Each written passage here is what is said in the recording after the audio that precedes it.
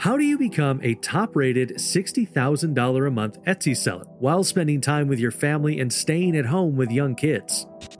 Just learn to sell what is in demand versus just creating what you want to create. At the point that I'm at in the game, it takes me about 5 minutes to create one, and then it can sell thousands and thousands of times. We're usually around 90% profit margins on a digital product versus 35% on a handmade physical item. I would say just stop overthinking it and really just start creating whatever it is that you're creating.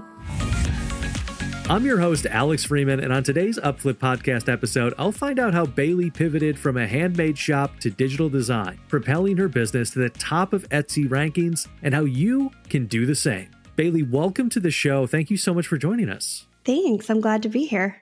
So to start things off, can you just give us kind of the overview of when and why you first started your Etsy shop? Sure. I first started my Etsy shop in the latter end of 2020. And it was primarily at the time I had 2 young kids, and I just wanted to find a way just to be able to work from home so that I wouldn't have to put the younger one in daycare and stay at home. And also just wanted to be able to travel whenever I wanted to. And that had always been a lifelong goal. So I was looking at opportunities that would allow that. And among all my research, Etsy was pretty much the top choice, just given the ease of availability and entrance into the particular marketplace I was going for.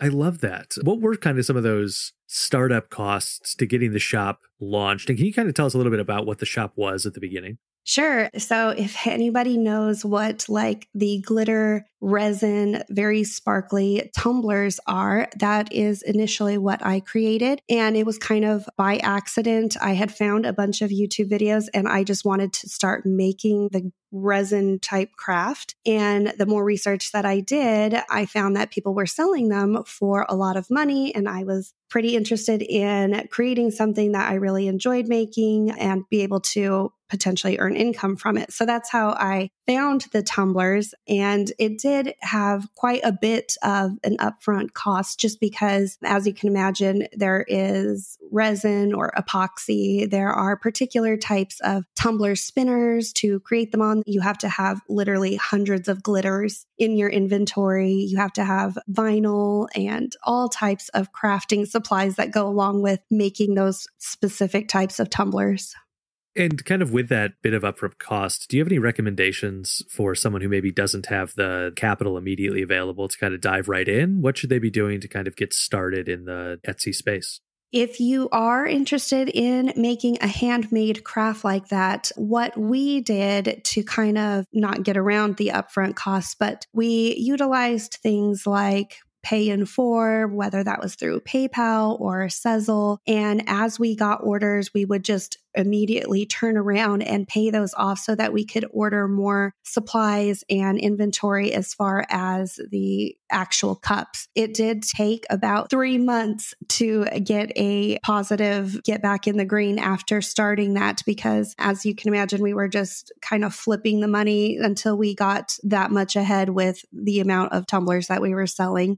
So that can be a scary leap for some people. What steps did you take before you kind of made that transition to life as an entrepreneur to get yourself ready to kind of like take that risk and take that leap?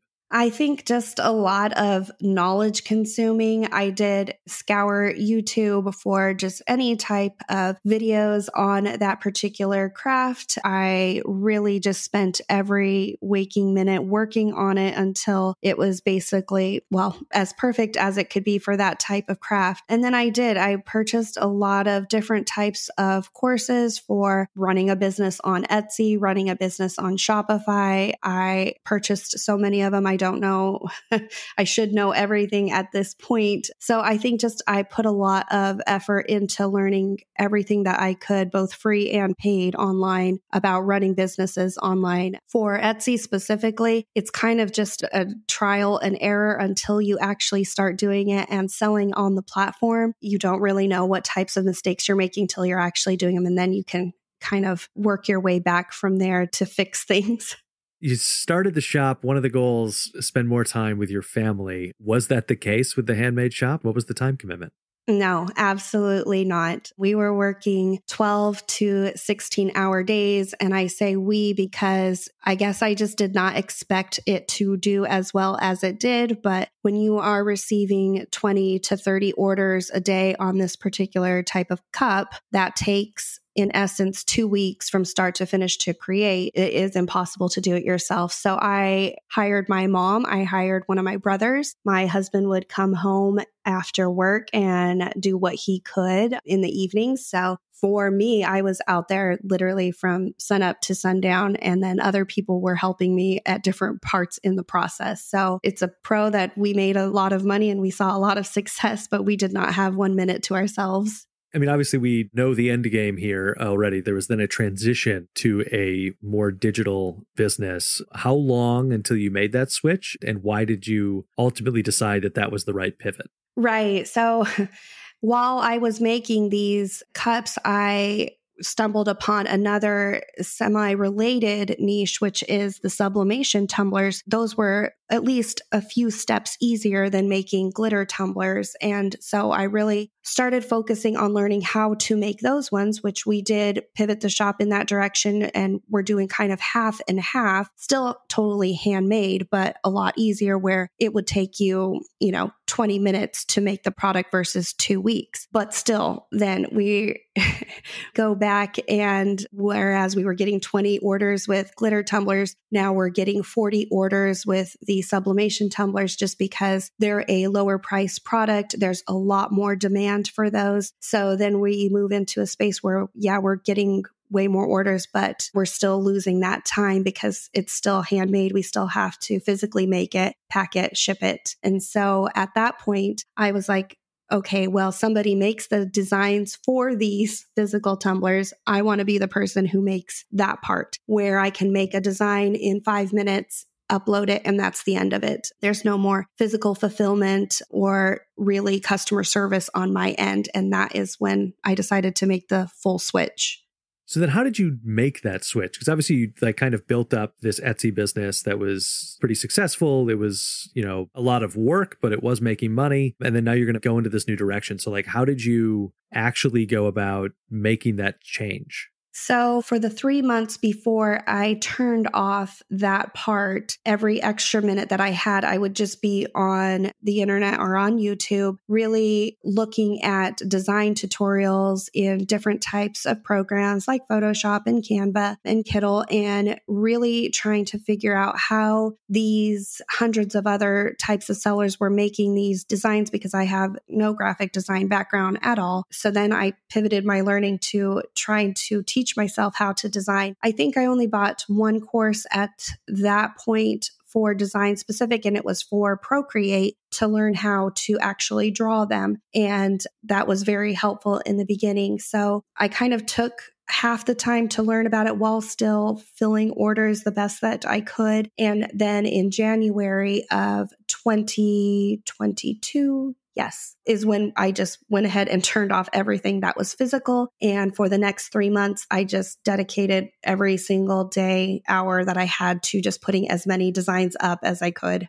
Now, you've made reference to a lot of the courses that you took and a lot of the learning that you did. When I personally think of Etsy shops and handcrafts and handmade things, and also the design element now of the digital business, that seems like a lot of artistic and design skill. Is that something that you learned along the way? Have you always had an artistic ability? And is that something that somebody needs within them to succeed in this field?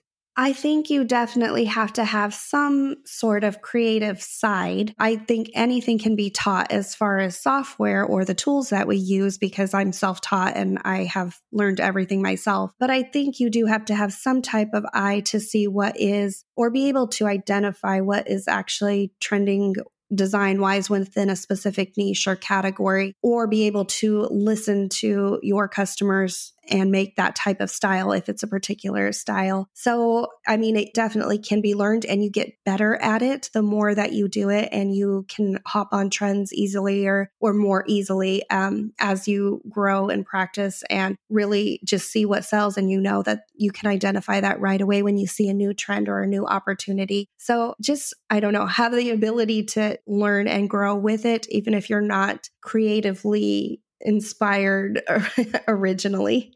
Listeners, if you want more insider insights on how to start a top seller Etsy shop, go to the UpFlip blog where we're sharing tips and strategies we learned from Vlad Kuksenko of TagPup, the #1 pet products shop on Etsy. The link is in the show notes. Bailey, was there ever a point that you felt like giving up and walking away from the business? Oh, yes. Pretty much every day within those first 3 months. How did you get through that? I just kept in the back of my head thinking I did not want to go back to my 9 to 5. And was this better than working there? And it was, whether I was seeing success as fast as I wanted to or not. And that is kind of what kept me pushing forward, because I would just take a step back, compare, say, oh, well, I am working from home. I am making some money. It is enough to support us right now, or my part. So I am one of those people who wants to see success immediately, and I'm not a patient person. So I think just being able for myself just to take a step back and say, well, I am making progress. It might not be as fast as I want it to be, but it's still progress, is what kept me going. Particularly in fields that are at least artistic adjacent, if not full on art and design, there is, I imagine, a great debate between what people want to buy and your own like personal preferences and desires and designs. Well, how do you balance that? Things that you find beautiful and lining those up with demand, but then also how do you learn what customers want? So originally I would only create things that I thought were beautiful, pretty, trendy, something that I thought I would want to buy. And I was not putting myself in the customer's shoes. And so originally, I think that's why it took a little bit longer for me to get going, because I kind of was ignoring what was already in demand and selling. So I think the way I finally got around that was just by utilizing market research tools for Etsy specifically, find what was trending and in demand, and then look at similar competitors within my marketplace and take inventory of what was actually selling. Honestly, with the niche that we're in, it changes pretty much every season because design trends change every 3 to 4 months, if not more soon. So something that is popular last year is not going to be popular this year. And that is just very much based on our industry that we're in. So I think it's learning to adapt to what is currently trending and then apply those types of designs to whatever it is people are actively searching for, whether that's a nurse cup or a teacher cup. It's all about just finding what's trending currently now and applying them to it's the same thing over and over again, just finding new opportunities with the designs that trend. Along that same line, can you talk us through the kind of differences that you experienced in revenue, profit margin between the handmade Etsy shop and now the digital side?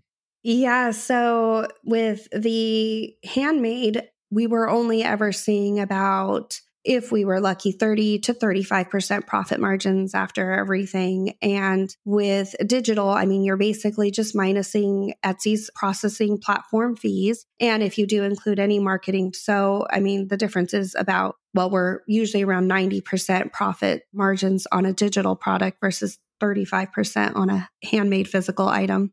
You also offer a membership model for the online design store. Can you talk us through why you decided to add that and what kind of the benefits are to the business?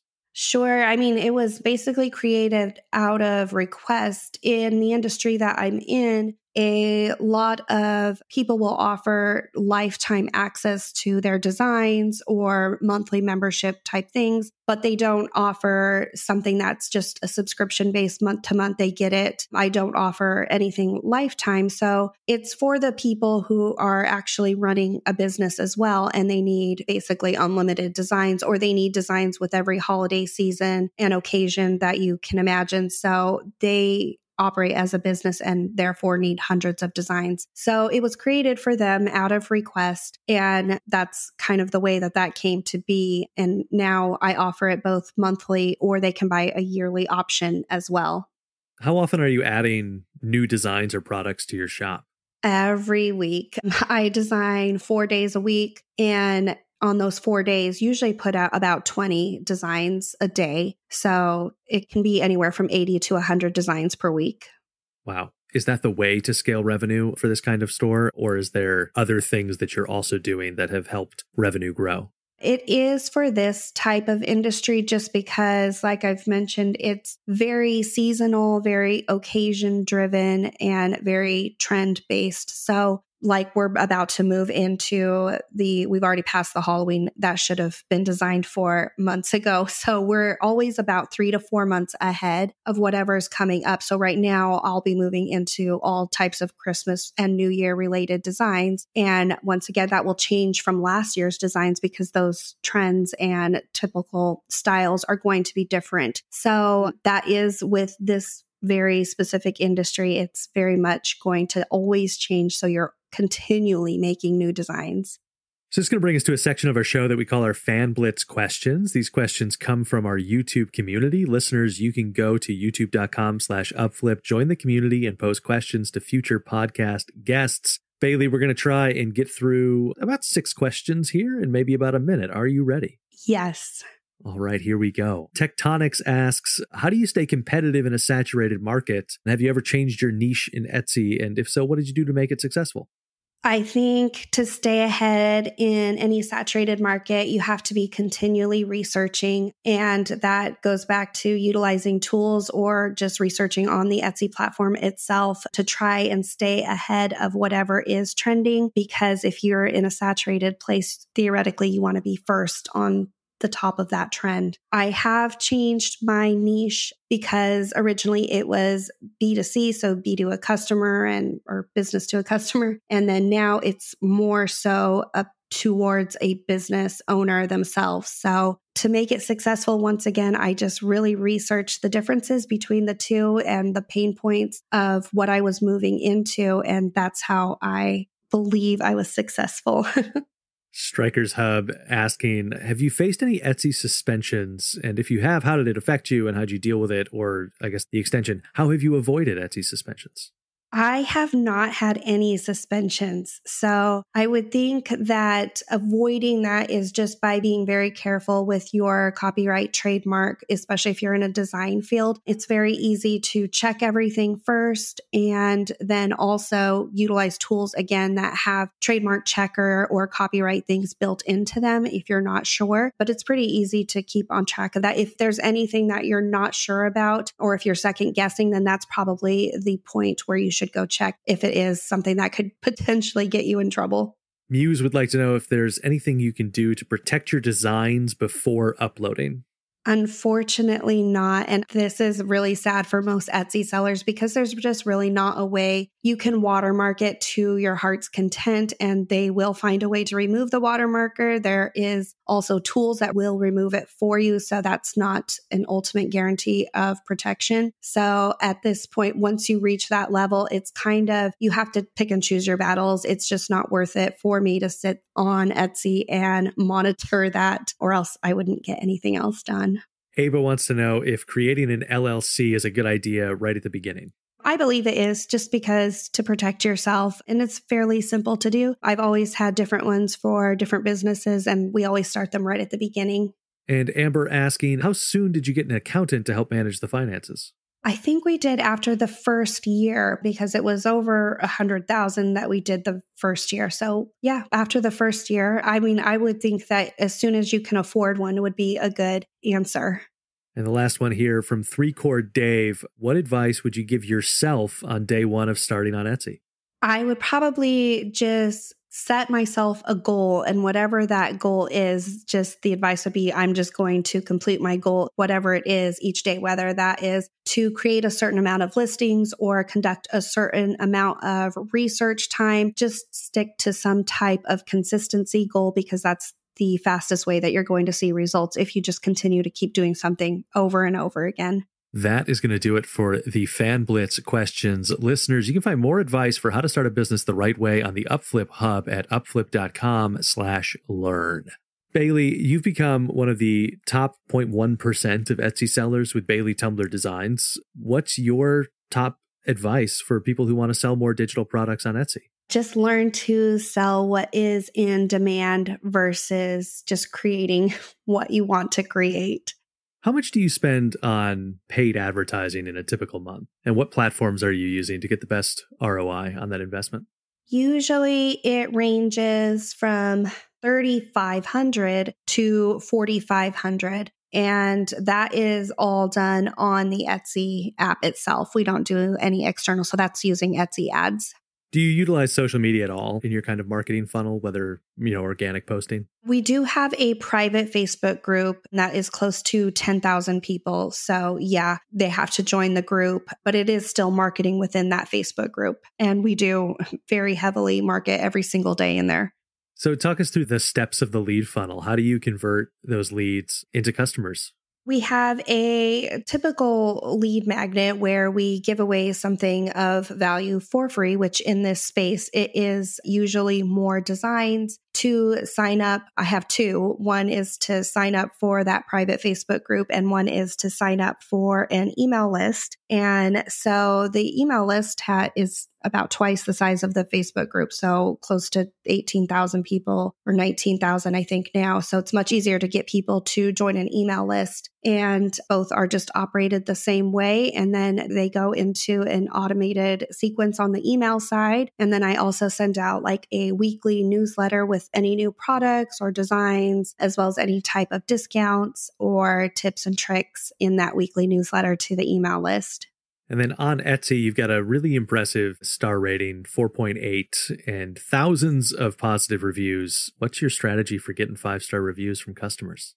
Probably just being able to create what they are asking for in the first place. So this goes back just to listening to the customers. I take a ton of requests from them, and I notice that the majority of my reviews do come from the people who have asked for things specifically, and they're just repeat customers. So they just come back over and over again. In the beginning, I would message people to ask if there was anything that they needed or help with the particular design that they had bought. And if they were completely satisfied, if they wouldn't mind leaving a review. So that is something that I did in the first 6 months.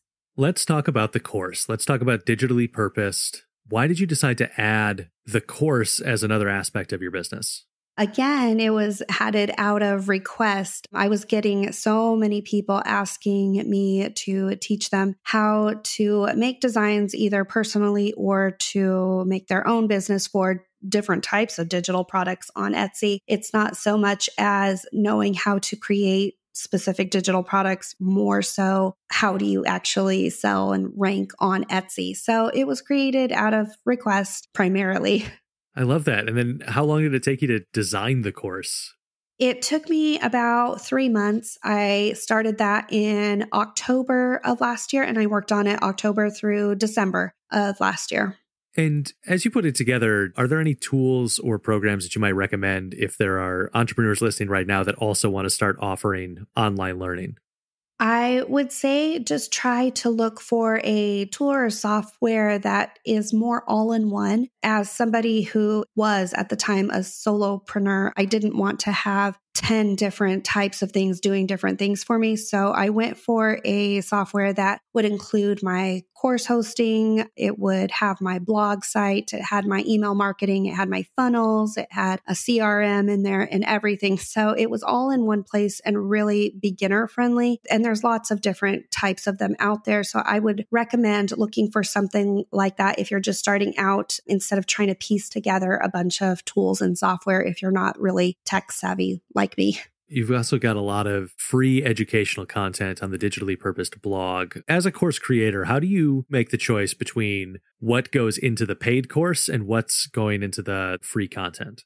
I think it really just gets down to what can actually be explained correctly in a blog form content way. There's only so much that I can type out without actually visually showing someone the actual steps to get something done. And so there's not really any gatekeeping per se. And I will give overviews of everything that I can on my blog or on the YouTube channel. But like I said, there's only so much you can actually explain in a written form. Same with a video. I can't explain something in an 8-minute video or in a 3-minute blog read versus, hours of training or Q&A time. So I think it just really gets down to how specific is the training or the topic that we're covering versus how far I can go into it in a particular article. So one thing that I think it's certainly abundantly clear to me at this moment, but I hope it is also clear to our listeners. You've got a lot going on. You've got a lot of different kind of like business aspects to the business, multiple digital product businesses. How do you keep things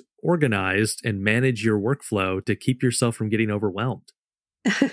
I had to eventually hire 2 VAs. I was in the very beginning, not very beginning, still earlier this year, trying to do as much as everything that I could myself because I sometimes can fall into a perfectionist role and think that if I can't do it, then no one can. So I think I kind of learned that lesson the hard way where I needed to get more organized so I could free up my time again by outsourcing the majority of everything that I did not need to be doing. So that's where 2 VAs came in and a video editor. And then a software that I use for myself is kind of like a time blocking software or project management based tool, I guess. It operates a little bit more than a calendar, and I can block out my day exactly by 30-minute little blocks and kind of have a bird's eye view of everything that I need to do and then kind of see what everyone else is doing at the same time.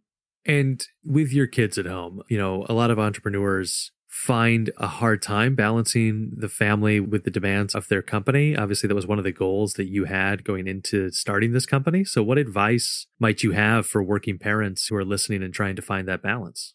I would say that just find a schedule that works for you and your family, and then dedicate your time to work only during the time blocked that you have available. So in the beginning, 2 of my kids were still home and I was still working from home. So I only was able to work very early mornings during their nap time and then at night when my husband was home later. So given that time, it was 6 hours total. It was just broken up throughout various parts of the day, but it still worked. I was still able to get what I needed to done. It wasn't ideal, but it was a schedule that worked for the time and the place. And now it's a different story since every kid is in school and I can have a set amount of time. And I've just learned that there is a time for work and not a time. So after the schedule is done for the day, so say 2:00 or whenever it is time to go pick up the kids, I kind of just turn off the notifications on my phone and I don't go back to the computer anymore. In the beginning, I know it is hard, but it is just about finding those little blocks of time where you can work, whether you do have a 9 to 5, if that's dedicating more time on the weekends or at night to dedicate to your side hustle or your small business, then just really commit to whatever schedule you can actually do.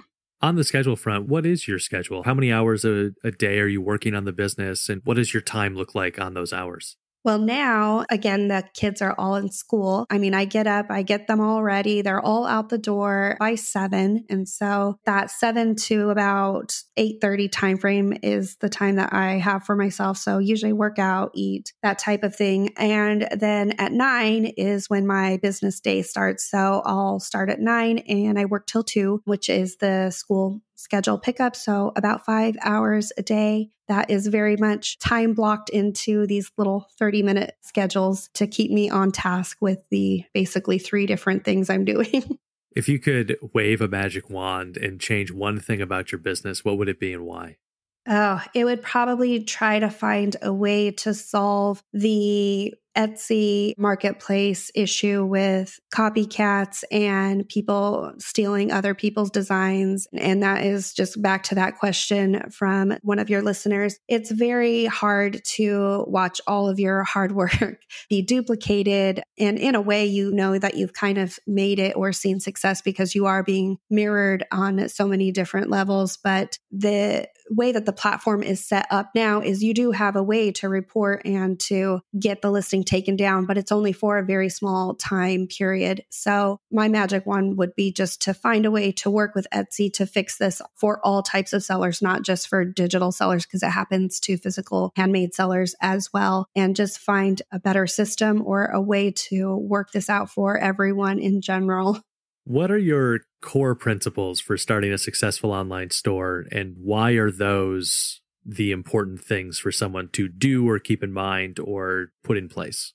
I have two that probably just really, and it goes back to researching, and that is just to know your industry, your niche, or your audience. And that is just done by really studying and researching. And I know that's not really like glamorous, or people don't think that's the fun part. But if you don't know or study or look at what your competitors are doing, you're going to wind up creating products that are not a fit for the customers. So it just winds up being a waste of time. And then you'll just have to start over in the long run. And then the second thing would be just to, once you know that audience and the niche and what they want, it's just to create high quality products, because especially in the design space, there's lots of people, and they fall more on the copycat side, but a lot of things are stolen off the internet or they're created improperly. So digital products sellers kind of get a bad rap on Etsy sometimes because they're just like, oh, everything's poor quality. But the reality is they probably just bought it from the wrong seller. So you'll be able to stand out a lot more if you just really do your research and then create products that are actually high quality.